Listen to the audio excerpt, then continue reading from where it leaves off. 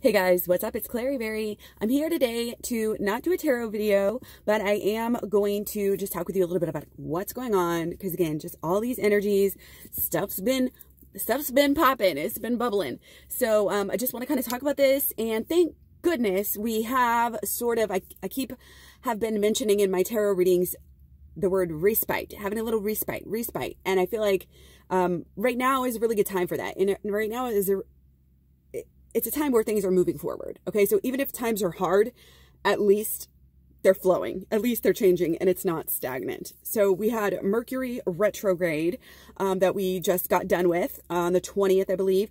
But we still have the shadow period to contend with, but it should be wearing off, you know, I think for most people. And our sun is in Sagittarius now, and the rest of our energies are mainly in Scorpio and Capricorn. Okay, so basically, you know, this big new beginning that's coming, that we're all been focusing on, talking about, hoping on, wanting to get to, it's like, it's really starting to happen. You know, it's really starting to come. We're really experiencing a realignment of mainly like who we are.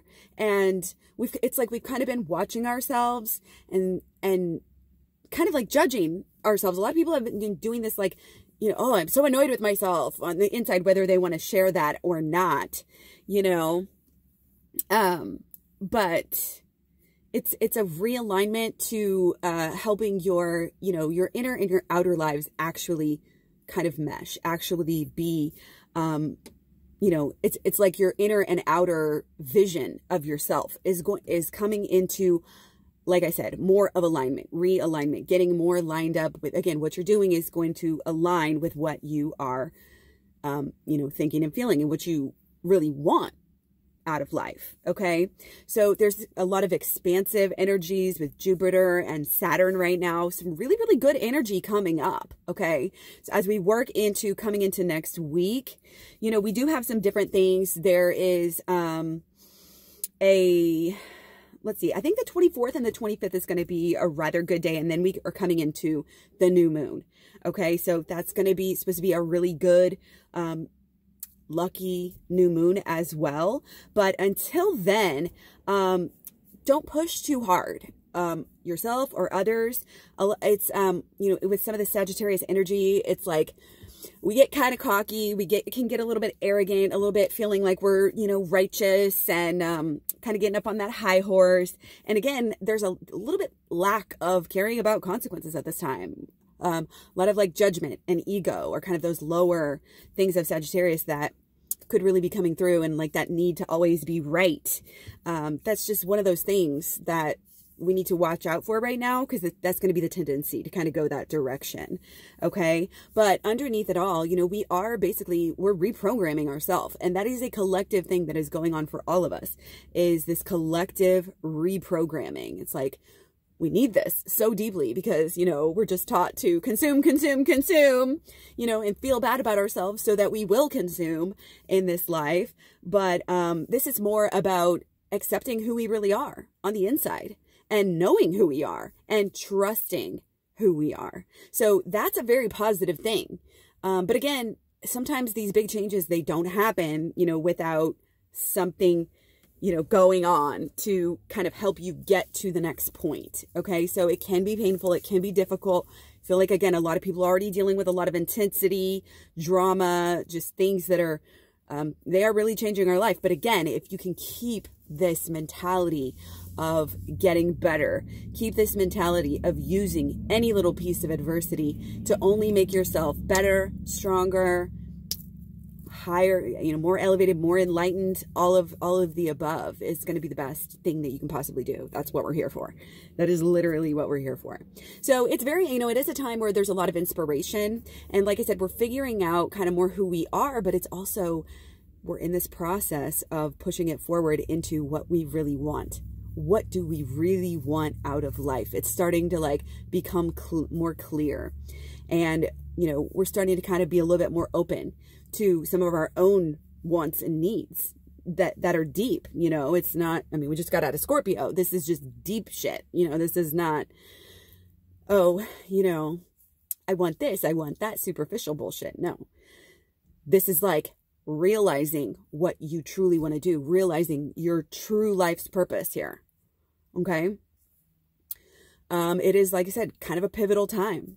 You know, there can be a lot of breakthroughs, but there can also be some breakups. Okay. So, and I'm not saying that, necessarily even twin flame energy, you know, I feel like as much as I try to do twin flame videos, it's just, there's so much going on, you know, that I just don't feel like it's the focus, or that's where even these breakups may be. I feel like there may be ending of friendships, you know, even family, or, you know, breaking up with a job or a place, or, you know, something like that. Or it could be like some of the twin flame people who their partner or their twin flame is still in a relationship with another person. So those types of situations can be dissolved at this time as well. And I think that would very much fit in with the energy of what's going on here. Okay. So stay hopeful, you know, for positive things. And again, even if you think something is negative, you know, oh, I lost this friend, or, oh, you know, my family member has, you know, we're not talking to them anymore. It's like, oh, well, again, find that silver lining, figure it out. Or if you can't find it, just stay looking for it. Stay on guard and try to figure out how it could possibly be. Or just believe it blindly, like whatever. Either way, it's going to really, really help you. And so kind of I think just wrapping our heads around a lot of this stuff now in these next few days into this week through the weekend is going to help us coming into next week. Like I said, Monday could be very like a happy-go-lucky romantic day, and that energy could go throughout the week. But the new moon that's coming is absolutely going to be, you know, new beginnings. And we are looking at very much less conflict, new possibilities. I mean, obviously we're coming into Thanksgiving week here in America. So it's like, yeah, oh, great time to be grateful. But truly, the energy, you know, in the planets and everything is really this truly like elevation, like gratitude. And that's why it's happy, because happiness and gratitude really do go hand in hand.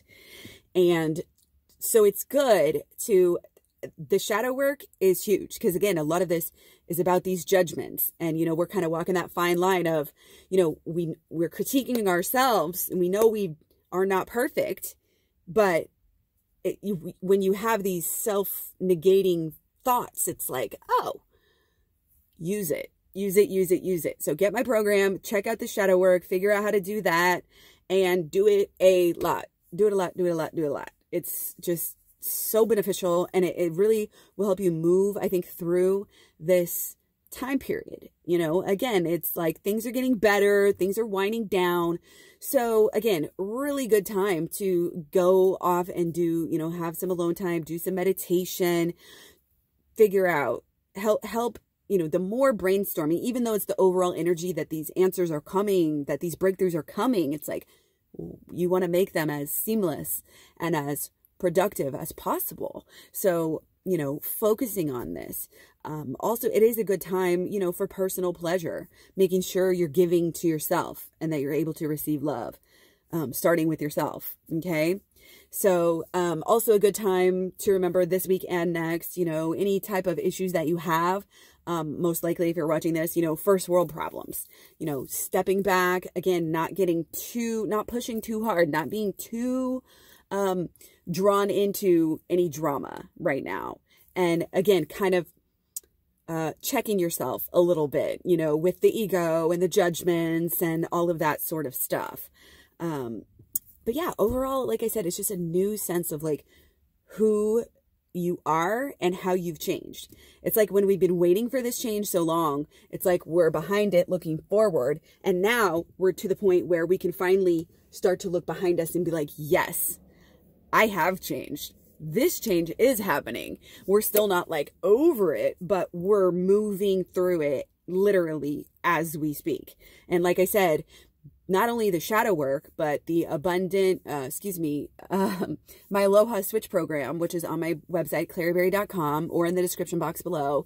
But klaireeberry.com always has the most up-to-date prices.